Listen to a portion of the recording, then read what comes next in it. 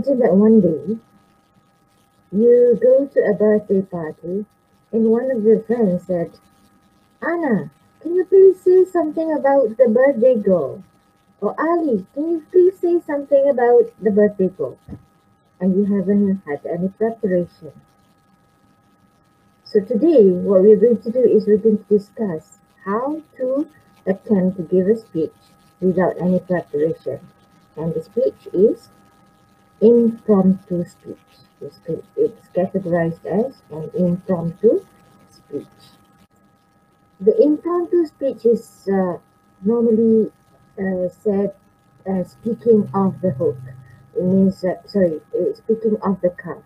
It means that you speak without any preparation. So how are you going to do anything or giving a speech without any preparation? Before this, you have given 2 speeches, but both speeches you have had a lot of preparation. You're given time to prepare, at least 2 weeks of preparation. So how are you going to do a speech within a few minutes of knowing that you need to give it? Don't worry. Today, I'm going to give you some tips of how you're going to be able to give this speech easily or almost easily. Everything can be done with the tips that I'm going to give you later. So, an impromptu speech is a speech that you need to give without any prior notice. Yeah. So, you of course, since you don't have any notice, it means that you don't have any notes that have been prepared. So, what do you need to do? You need to identify the many different ways to organize your thoughts. You need to organize your thoughts. You have done this before in your previous 2 speeches. We have talked about the many types of organizational patterns. You are going to use this in order to be able to give your speech. And one more thing that will help you in preparing for this type of speeches is using familiar experience. Remember, for this type of speech, you did not have time to research. Whereas the previous 2 speeches, you have done a lot of speeches. So the easiest way is for you to use familiar experiences. Your experiences, your friends' experiences, your family experiences that you know of, your class experiences. Yeah?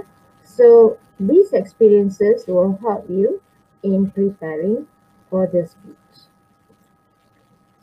So what are the language skills that is important to you?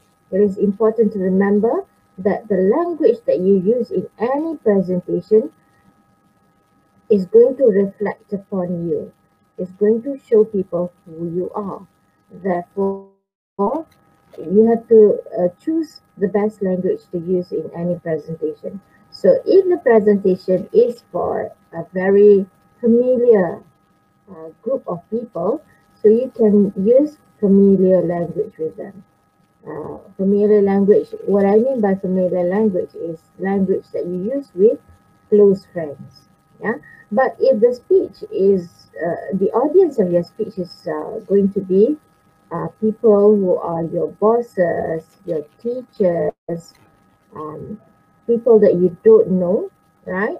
So it's important that you use formal language, even if it is done without any preparation.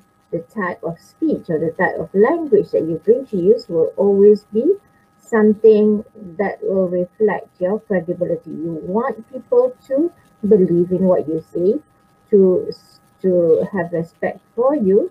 So you have to use the language that shows you are the person to be respected. Okay. So the easiest way or the simplest way is that for you to use professional language. This is going to be safe. Okay.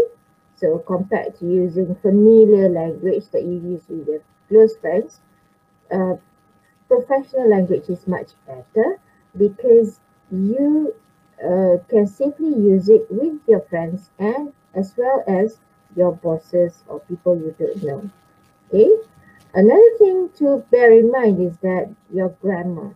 So make sure that you use correct grammar and your word choices must be relevant throughout your speech. Yeah? So what's the preparation that you need to do for your impromptu speech?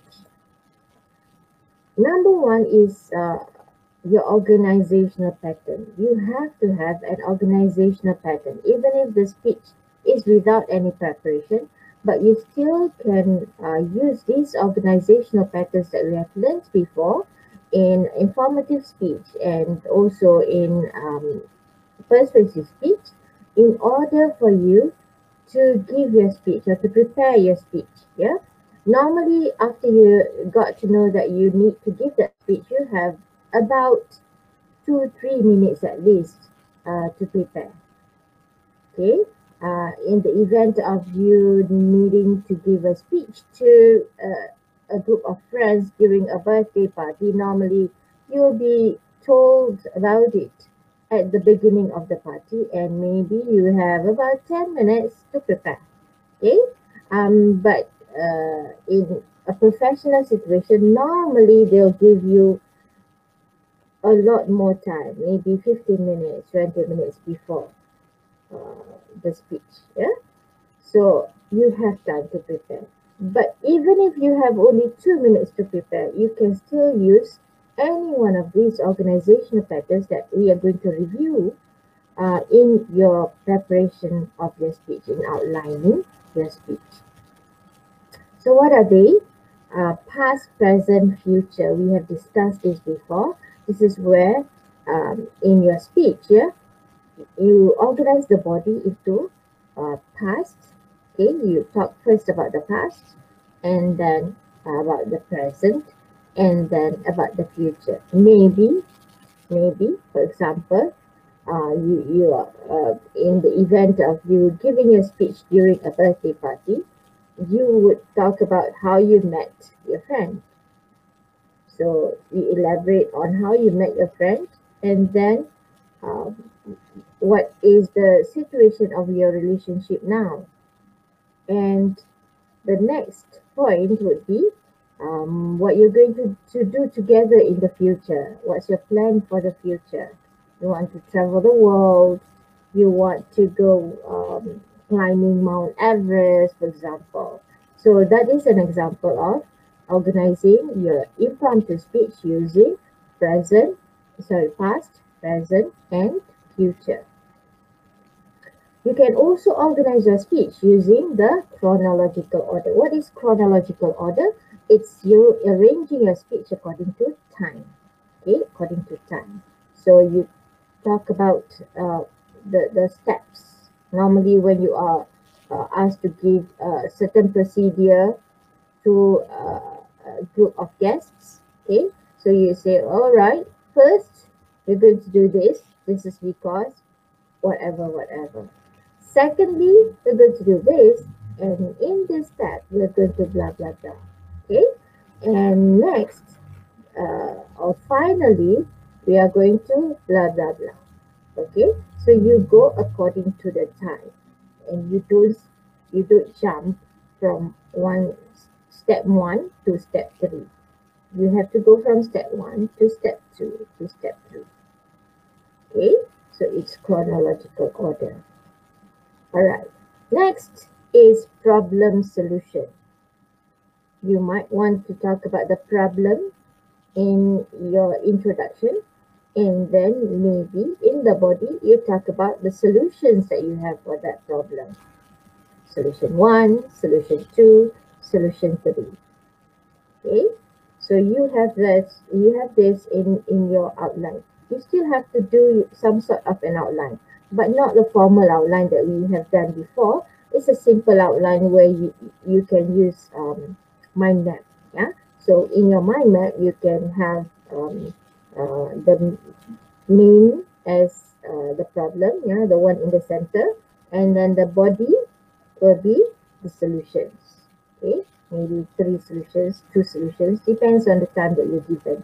So if you have only 2-3 minutes to give, that means it's enough for you to have two solutions. All right. So for your impromptu speech, we are not looking for a lot. We are looking for 2 point stops. Only 2 points. Okay. Next is location. You can arrange your speech according to location. We have talked about this before. Another word for location is spatial. Spatial. We use this in our module. Yeah.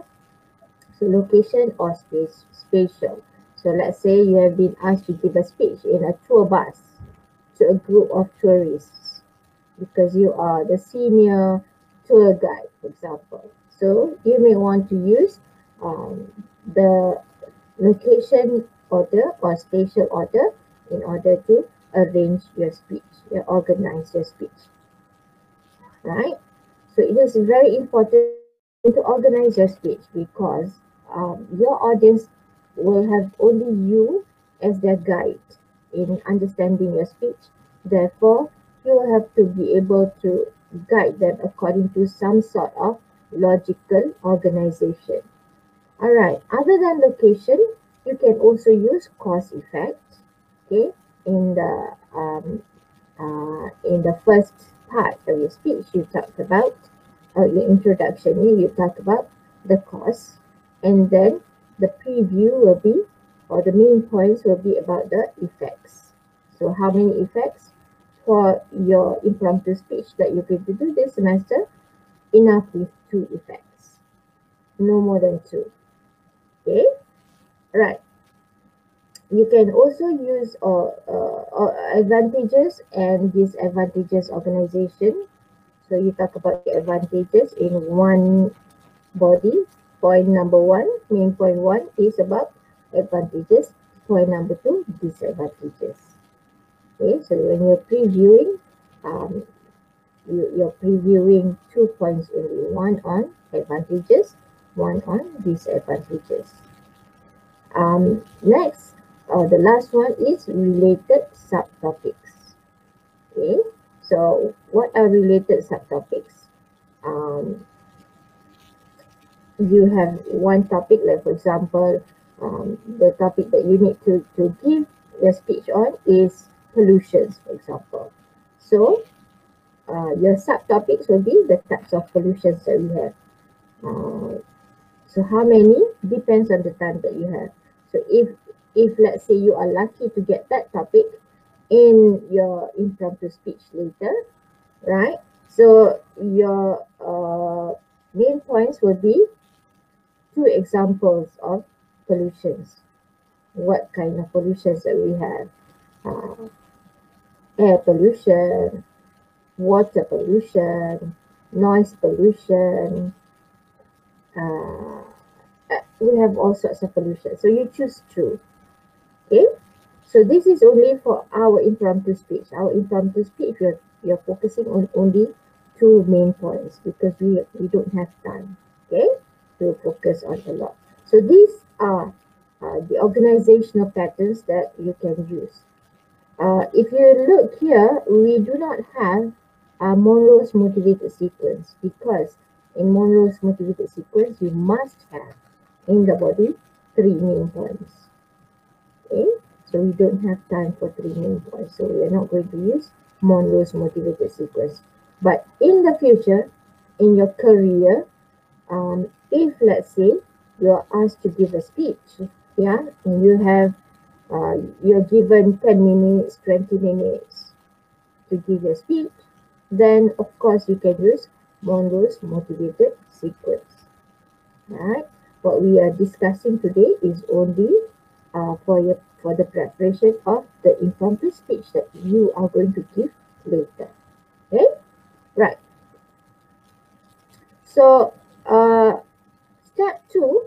Okay, just now we have reviewed the types of organizational patterns that you can choose. Step 2, you need to plan your speech after learning about the topic of your speech. So number 1, choose an organizational pattern that fits your topic. So the organizational pattern can be used whichever you you like, but it must be related or relevant to the topic that you're given, right? So if you're given a topic like pollution, of course you cannot use uh, chronological order, right? You cannot use time, past, now, future, or you cannot use advantages, disadvantages, right? So the most relevant one would be topic and topical organization. Number two is you need to plan the body of your speech. Okay, you need to plan. So how do you plan? Using this simple mind map. The topic is in the middle, and then you have two main points on the sides, and then you find elaborations for each main point. That will be easy. Or you can use something similar to the outline that you have done for your impromptu speech or your persuasive speech. Also okay, right? But the most important thing is that you need to plan. Planning to fail, failure to plan is planning to fail. Okay, so I don't want you to fail. Make sure you plan the body of your speech. You have time to plan. The 2 minutes that you have before you give your speech, you can plan. Don't worry, you have time to plan. Okay, and then you think about your attention getting opener. You still need to have an attention getting opener. And also, I should have put that, an MCR. As any speech that you have done before, you must have an ADO and MCR. Okay, so this can be decided on after you plan the body of your speech. Similar to before when we discussed how to prepare an informative speech, how to prepare a persuasive speech, I mentioned to you that you need to come up with the points first, okay, the body of your speech. Then you can have a good think about what to put in your AGO and what to put in your MCR, because this must be relevant to the body of your speech. If you don't decide on what you're going to put in the body, then of course it's going to be difficult for you to decide on what is going to be in your AGO and MCR. So this is a basic outline or plan that you can have in preparing, but you're not going, I mean, this is not compulsory. What is important is you have that part, introduction, body, and conclusion, just as before. So you start with developing the body of your speech. Okay, so you develop your speech using any one of these. Okay, examples, facts, stories, reasons, other types of details. But this is for the two main points. So for each main point, you develop your topic. So you have to do this twice. Developing your topic, you have to do it twice. This is only for one main point. Okay, then you go to the second main point. You talk about the second main point, and then you develop it. Develop means elaborate. Remember, always you have your main points and elaborations or supporting details. Okay, so you still need to do it, right? So how many supporting details? Maybe one or two. No more than that, because you don't have time. You have only 2 minutes to present your speech. So we are not expecting too much. But we want to see you elaborating your main points. How many main points? 2 main points. How do you develop your main points? Using examples, facts, stories, reasons, or other types of details. Okay, so you start with that body, and then you go to the introduction, and then you go to the conclusion. All right, so that's what you need to do. Okay, so this is step 3 of your preparation for the impromptu speech, which is outlining your impromptu speech. But if you don't want to do it this way, you just have your mind map, it's still okay, because we're not going to take a look at your outline. We want to listen to you. We want to watch you. We want to see you, how you are going to develop your speech based on the topic that you have just got to know a few moments before. Okay, and that's the end of our presentation today.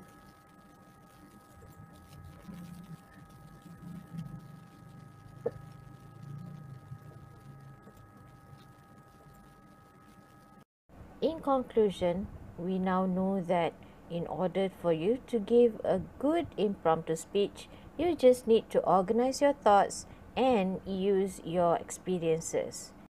You are now ready to speak off the cuff.